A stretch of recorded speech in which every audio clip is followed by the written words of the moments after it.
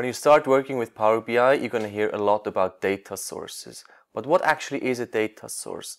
As the name says, the data source is, well, the source of your data. So it is the place where the data is physically stored. And in Power BI, you can have many different sources. Let's look at some of them directly in Power BI Desktop. So I'm on the report view, and when I go to Get Data, I get a list of the most common data sources. So that's a list of maybe 10 data sources, but there's more. When I click More, I get a list of many more sources arranged in different groups. So as you can see, there's tons of different sources, and there's even custom connectors. So in case your data source, your system is not listed here, you're still able to load data from this system. Because there's so many different source systems, of course in this video I can't show you how to import data from all of these. So I'm going to focus on only one, and it's the one that most people use when they start working with Power BI. It's Excel. So let me show you how to load data from Excel.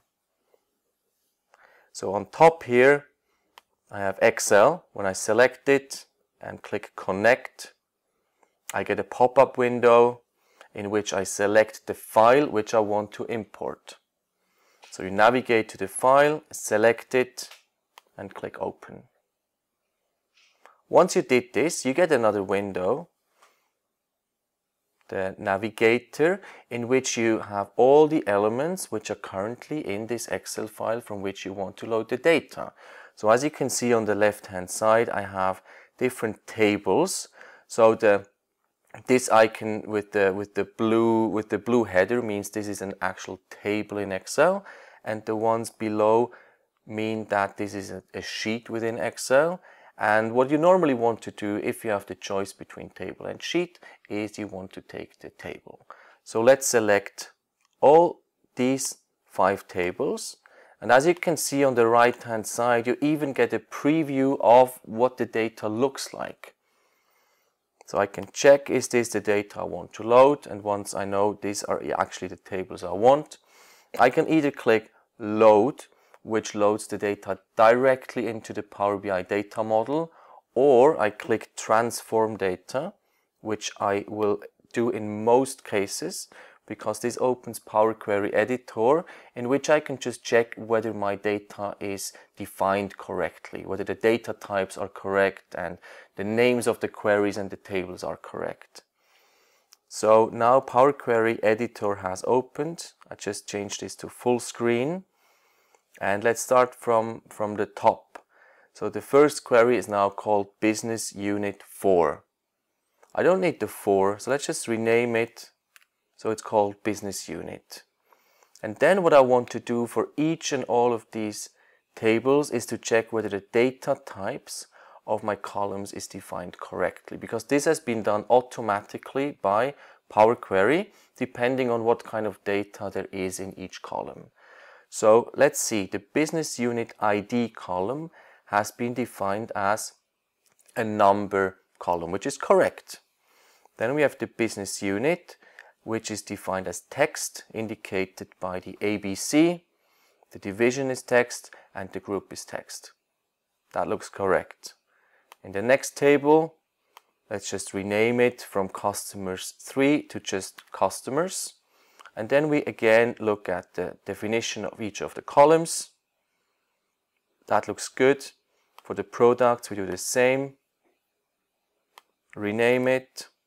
Quickly check the definition of the columns. Sales the same. Rename it to just sales.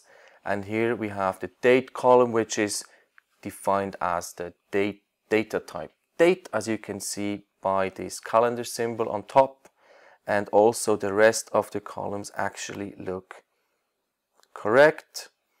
And the salesperson table only contains 2 columns, and it also looks nice. So once we have checked that the data is correct, we can close and apply, which closes Power Query Editor and actually loads the data into the Power BI data model. This shouldn't take too long actually, it's only a couple of hundred rows in my Excel file. And once this is done, you will see that in the fields list, the 5 tables appear, and once the tables and the data is in the model, I can actually start to create the report.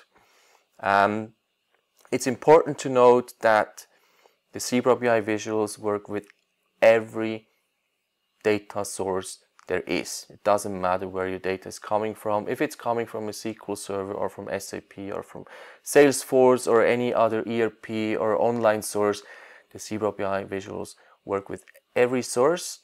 In this video, we just explained how to load data from Excel, because this is how normally you would start when you create a report or when you just start working with Power BI in general. As always, of course, this file can be downloaded from the Zebra BI knowledge base, where you can also find many more Power BI tips and tricks.